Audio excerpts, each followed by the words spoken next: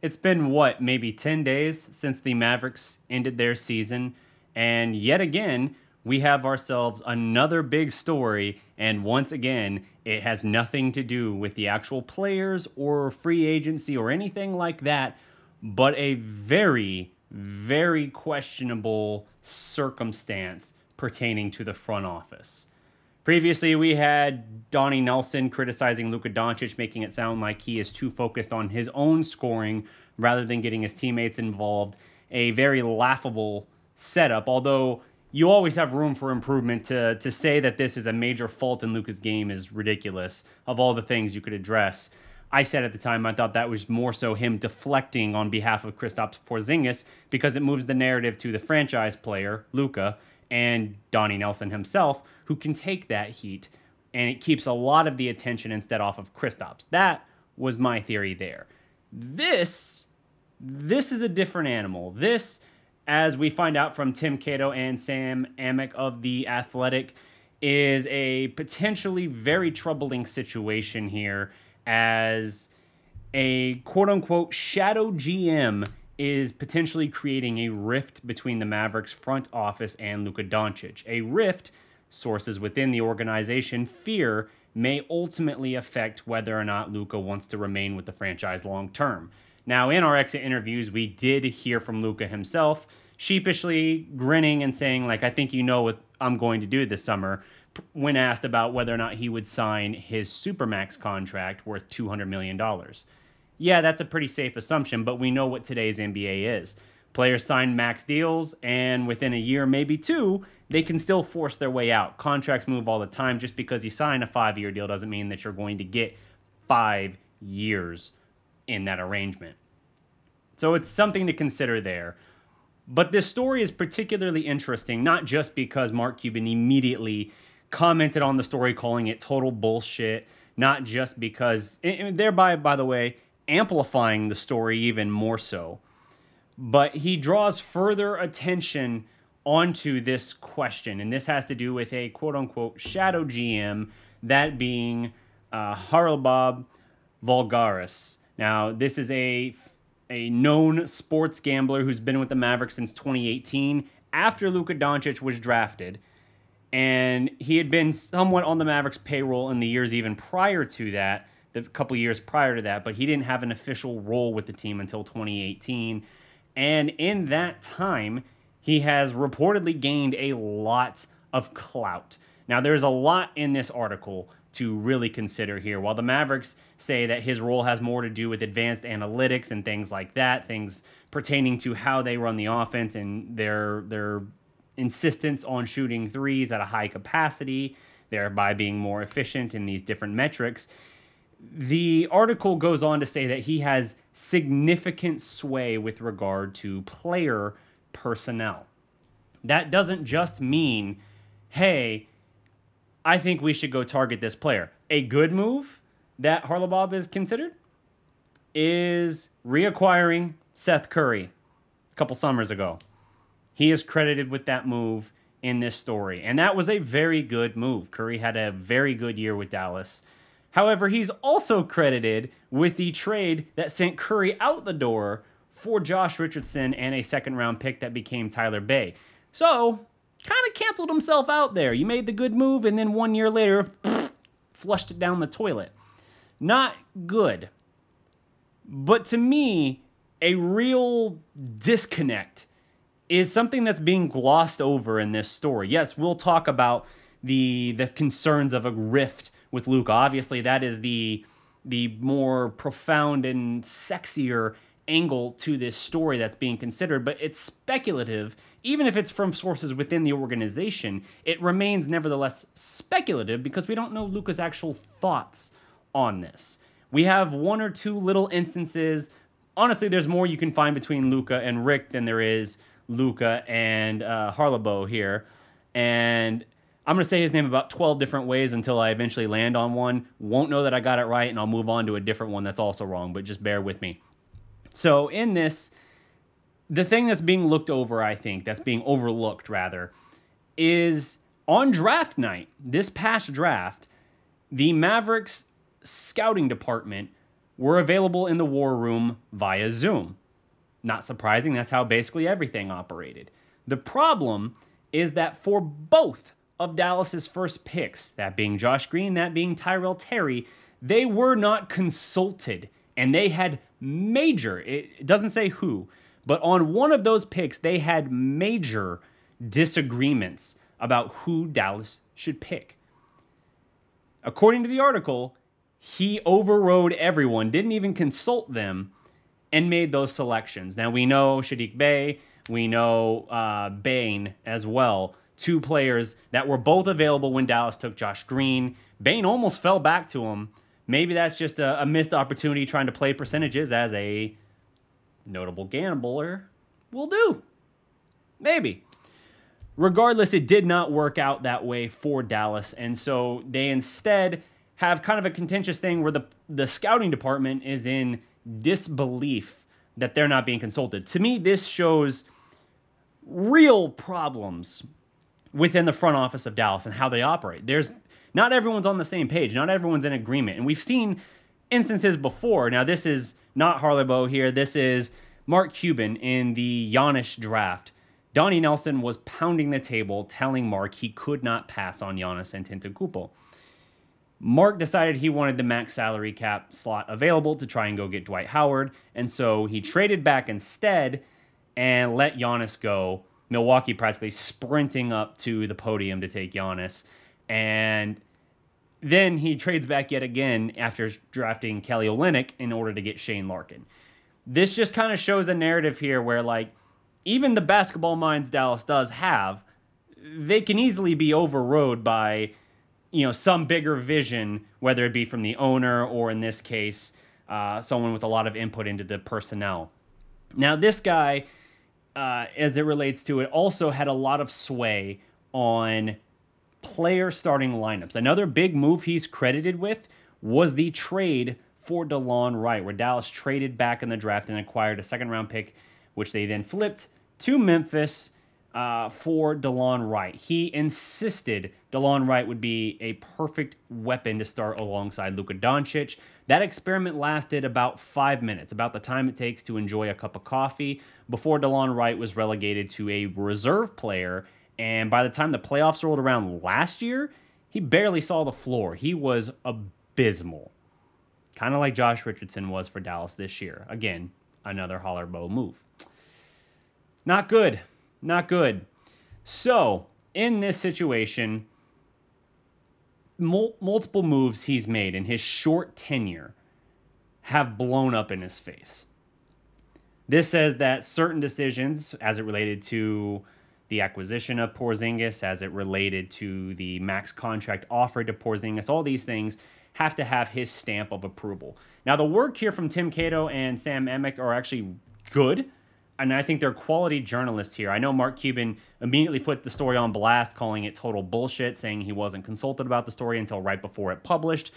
I think this is damage control mode. Why do I think that? Because the Mavericks immediately responded by throwing out this BS story no one was talking about, like, oh, hey, there's a rumor over here that the Milwaukee Bucks want to recruit Rick Carlisle to be the coach. Oh, it's a diversion technique. It's trying to take our attention away from this story and throw it like a dog watching a biscuit, little dog treat. Just throw it down the hall. Dog goes running, and it's like, whew. All right, we're good now. We don't have to talk about that. We don't have to be under the microscope. I don't think there's anything to it. Now, I'm not saying that everything in the story is foolproof. We have unnamed sources within the organization, multiple sources at that, and you can still have tension and disagreements in that regard, because I've talked repeatedly, even just recently, about the Mavericks brain trust, right? The three-headed brain trust. Mark, Donnie, Rick. Well, this story kind of contends that Harlebo has moved up into and even circumvented that, because not only is player acquisition getting his stamp of approval in his direction, there are allegations in this story from Tim Cato and Sam Amick that he is essentially setting lineups at times based on his analytic models. That, I don't know how Rick would put up with that. I really, really don't. And the only thing I can think, unless Rick is just an old dog that doesn't really want to move again, doesn't want to relocate to chase another job, because he knows he's got it made here for as long as he wants to be here at this point, regardless of how recent years have gone post-title. And again, there's a real conversation to be had there. Rick has made the playoffs with Dallas 9 times, failed to get out of the first round 7 times. One of those times he got to the second round where he lost in 5, and then there's the title year. There's a major conversation that should be had there, but that's a different topic.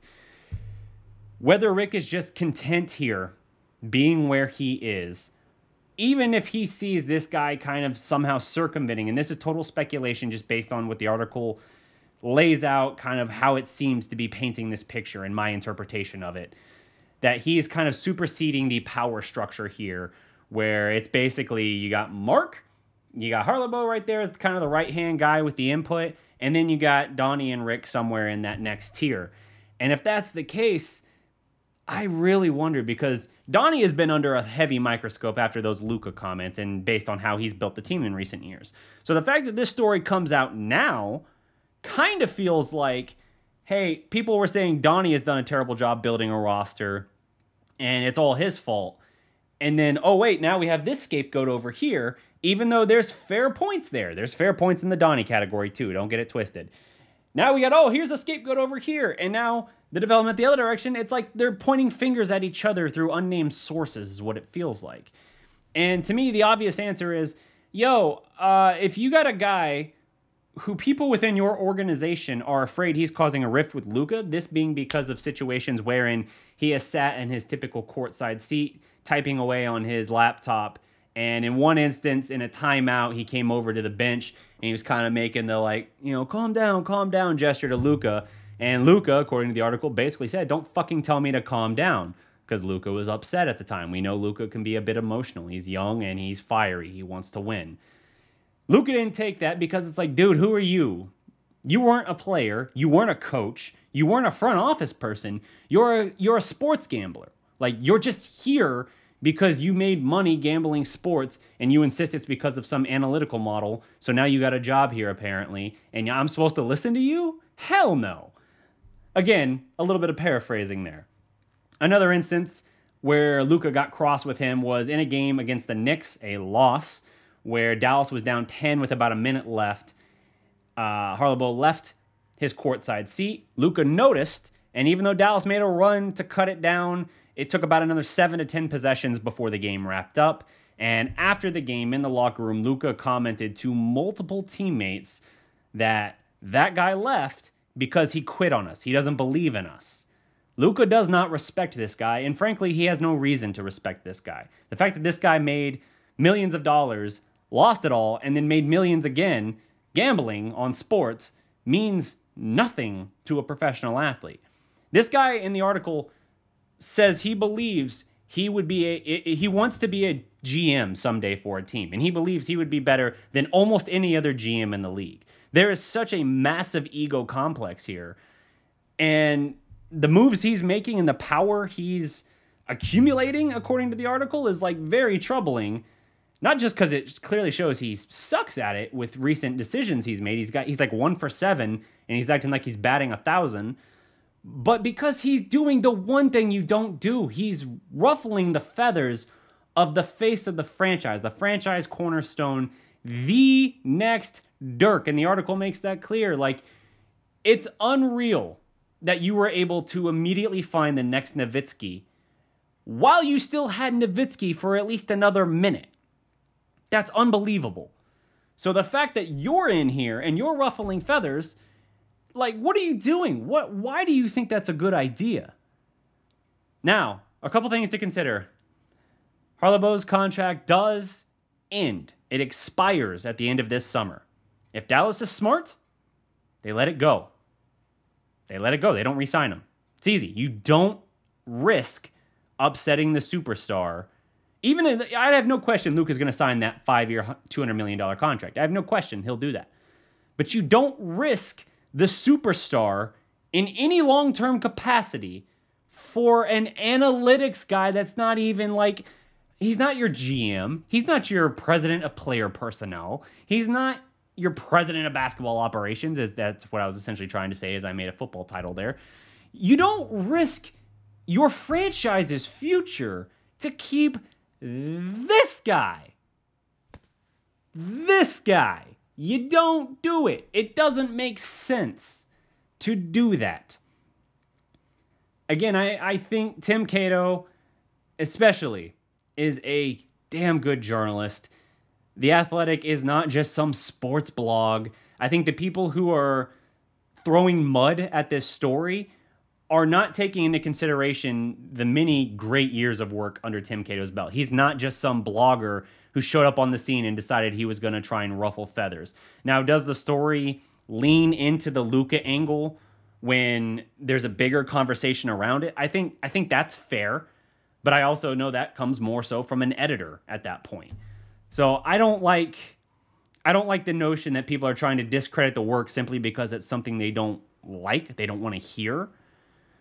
But regardless, this speaks to a very dysfunctional, disorganized front office that's not on the same page, that doesn't support the same direction and vision. And that perfectly radiates what we've seen on the floor, not just this year, not just last year, the last decade. It all fits. There's a reason this team has been a glorified pile of shit the last 10 years. There's a reason they have not won a playoff series since the 2011 finals. They blew up the title team, decided they were going to go a new direction, trying to move in a new era of basketball, insisting they were the smartest guys in the room and that hey, did you read the CBA? Did you read the new CBA? Because I did. All these teams that are spending all this money, they're putting themselves in trouble. The only ones who got screwed by the CBA were Oklahoma City, who actually tried to follow the damn thing. It cost them Harden. That's the only team that you could definitively point to and say they got screwed over. The Mavericks could have kept Tyson Chandler. They should have kept Tyson Chandler. Rick thought he was being smart, getting out ahead of it because he was afraid of what he saw in Oklahoma City, not realizing that was going to be a threat for one more year before they moved on because Harden left. So this is just absolute dysfunction. I don't know. I trust Donnie's talent evaluation, his ability to see talent. Now, when it comes to player acquisition, again, I really want to know what moves are Donnie and what moves are Harlebo here, because this is a very, very problematic thing we're seeing here. Like, if the vision to rewrite the roster with defensive, long, lanky guys who could shoot threes was this guy's decision, and he spearheaded that by moving Seth Curry for Josh Richardson, he needs to be under the microscope for that alone, let alone draft night, let alone ruffling the feathers of Luka. All of that needs to be examined. All of that needs to be examined. I don't know that we'll ever know who those sources in the organization are that talked in this article. And it's not in anything we've seen in his character to do this. But it would be interesting. Total speculation here. I'm saying that now. I am totally speculating as I say this. It would be fascinating to me if Harlebo really is kind of injecting himself between Mark, Donnie, and Rick.